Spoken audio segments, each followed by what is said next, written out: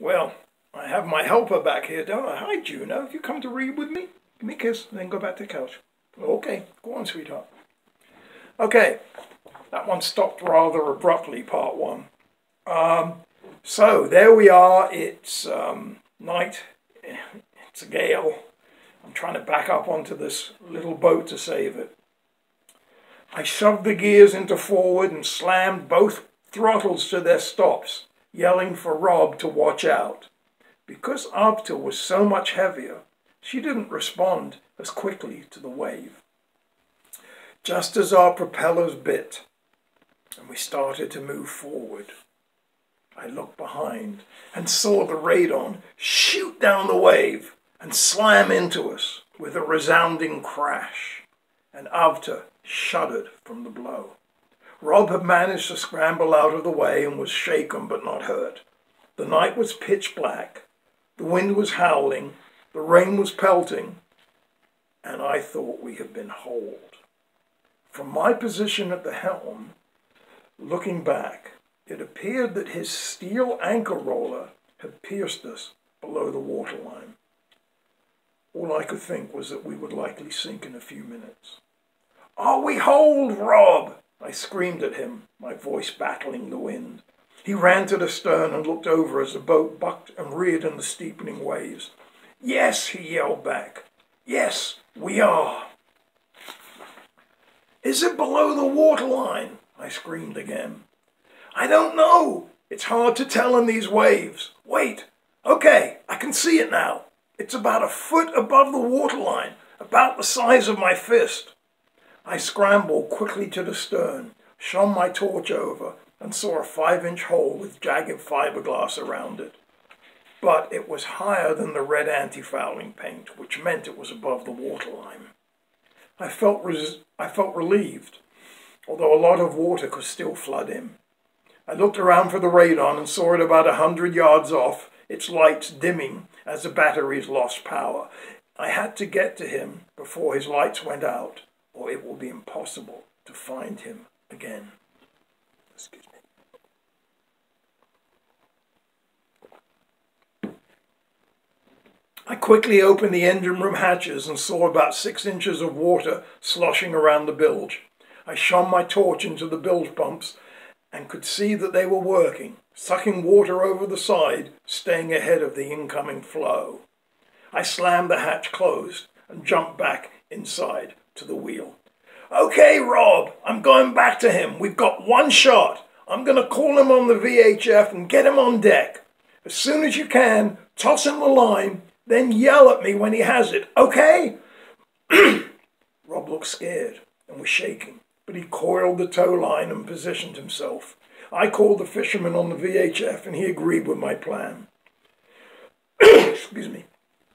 As I circled back through the waves, I could see him make his way from his tiny cabin out to the bow of his boat, keeping low.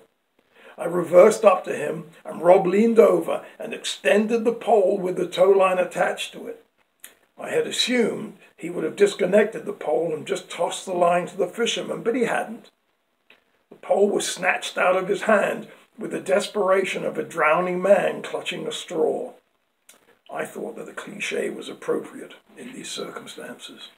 The fisherman detached the line and tossed the pole aside. Leaning over the bow, he quickly attached the tow clip, gave a thumbs up, and edged his way back into his cabin. From arrival on site to hookup had taken about 20 minutes. With Rob paying out the tow line, I glanced at the radar. We were less than half a mile from the reefs off Fraser Point. I looked at the depth sounder. It showed only 16 feet. We were in immediate danger of being swept ashore, and in these conditions, none of us would survive. I yelled at Rob to secure the tow line as we needed to get out of there fast. He shouted back that we were ready to go. I gave the boat some throttle, and the sound of the engines increased. I was glued to the radar, watching to see us edge away from the land. It wasn't happening. I thought for a panicked moment that we were caught in a strong current that swept around Fraser Point and was pulling us relentlessly towards the rocks. Reaching down to give us maximum throttle, I noticed that I had neglected to put the gear controls from neutral to forward. Feeling stupid but relieved, I jammed the throttles back to idle, pushed the gear levers forward, and moved the throttles quickly back to 1200 RPM. With eyes back on the radar, I watched the island, very slowly moving away. But it was soon apparent that the wind and waves were combining to push us southeast back towards the rocks. I altered course to the northwest and pushed the throttles up another 200 revolutions. The next 10 minutes were spent intently staring at the radar, GPS, and the depth sounder to determine our speed and course. We slowly clawed our way off the dangerous lee shore, and I punched in the coordinates for Santa Barbara Harbor. Oops, Santa Barbara Harbor, our destination. It was now just past midnight, and the GPS showed that at our rate of speed, about 5 knots, we'd be off the entrance to the harbor at about 5:15 a.m. I radioed Coast Guard Long Beach and informed the competent woman who'd been my liaison on this dark, stormy night that I had the office in tow and was proceeding to Santa Barbara. She acknowledged my call with relief, thanked me for my assistance, and requested that I let them know when we were safely tied up in harbor. I called a fisherman whose boat was being tossed around behind us as we both shouldered the high seas that were hitting us abeam. He said he was okay, relieved to be out of there. I put the boat on autopilot, patted her wheel affectionately, and let out a big sigh of relief. I looked over at Rob, who was wet and cold. We leaned over and high-fived each other. Then I suggested he get into some warmer clothes. We were both coming down from the adrenaline high that had been keeping us going all night. About 1:30 in the morning, the wind seemed to lessen and the seas smoothed out, and although they were still quite high, at least they were no longer so vicious. Rob pulled out his harmonica, played a couple of blues tunes, and then asked if he could catch some sleep. He crawled into the bunk, pulled the blanket over him, and slept for an hour. When he awoke, I slept for about 45 minutes and felt a little better.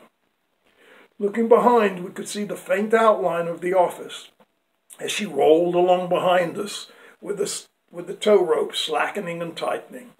The land was getting closer both on the radar and visually as the lights of Santa Barbara became clearer. The last time I had entered this narrow and winding harbor entrance was 4 months previously, and I had never done it at night. I studied and restudied my large-scale chart. 10 minutes before we reached the end of Stern's Wharf, I wrapped up warm, left the cabin, and climbed the steps to the flybridge. In the lee of the land, the wind was light and the seas were calm, a noticeable difference from the witch's cauldron of just a few hours ago. I radioed Santa Barbara Harbor Patrol on Channel 12 to let them know that I'd be towing in a disabled vessel. The patrolman informed me that the dredge was positioned at the harbor entrance, but there were numerous buoys and I should just follow the arrows. I thanked him, slowed the boat down, and Rob shortened up the tow line. I switched off the autopilot and turned the wheel to the left. Nothing happened. Well, not exactly nothing. There was a lot of clicking noise, the wheel spun lightly in my hand, but the boat would not go in the direction I needed to. It was still dark, and remembering the layout of the bay, I knew we would drift into the anchorage and eventually onto the beach. I would have set the anchor if necessary to prevent this. Feeling a bit foolish, I called Santa Barbara Harbor Patrol again, told him of my predicament and requested assistance. He responded immediately, and within 5 minutes came alongside. I informed the office over the radio that we had no steering. He thought it quite apropos to the events of the night, and it was obvious in his voice that he was happy to be in calm waters after his ordeal. We gathered in our tow line, and I maneuvered out of the way using just the twin throttles. Harbor Patrol hooked up to the radar and slowly towed it through the very narrow, winding entrance into the harbor. I followed him in, steering by using the 2 engines. He secured the office alongside a commercial dock, and I spun our boat against the guest dock and walked over to thank the patrolman. He introduced himself as Brian and said he was glad of the opportunity to be of assistance. It had been a boring night. I went around to meet the fisherman, Luke, to do the necessary paperwork. When he climbed out of his boat, he looked me right in the eye, shook my hand hard and long, and thanked me sincerely. As he was a member of Vessel Assist, the 12-hour job cost him nothing. Had he not been a member, the towing bill would have been over $1,600. I retrieved my hook pole and staggered back to my boat. Dawn was just breaking. The gale had blown itself out. I climbed onto the flybridge, fired up the trusty Caterpillar diesels, and jockeyed off the dock using my throttles. As I motored down the fairway, I noticed that the red light on the autopilot panel was blinking. I pushed the engage button, the light stayed steady. I pushed it again, and the light went out.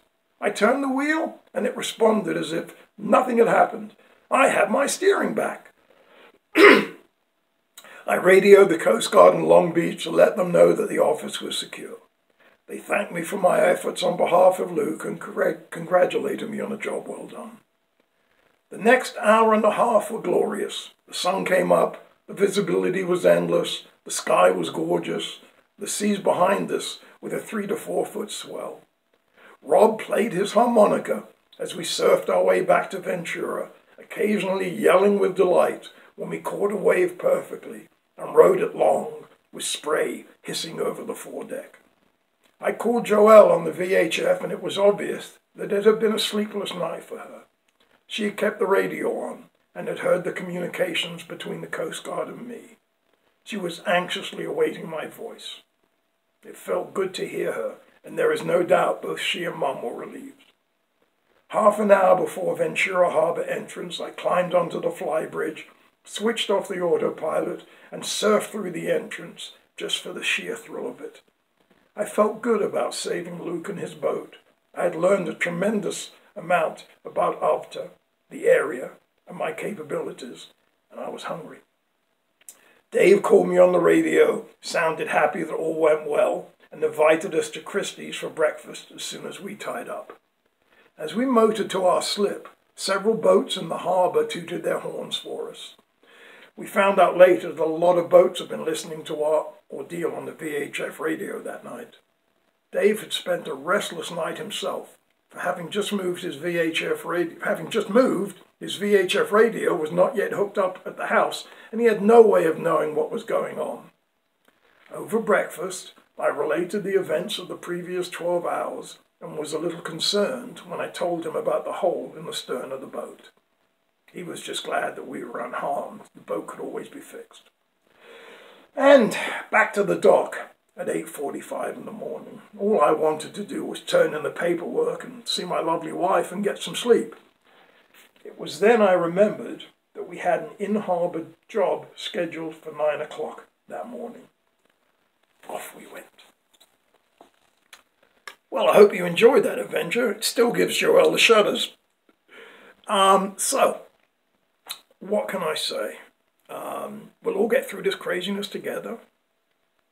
Be careful, be safe, be well, stay at home, wash your hands.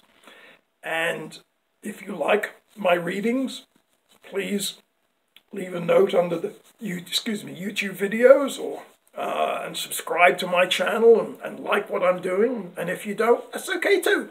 There'll be another story next week. We're going to a different place. We're going up in the Himalaya Mountains.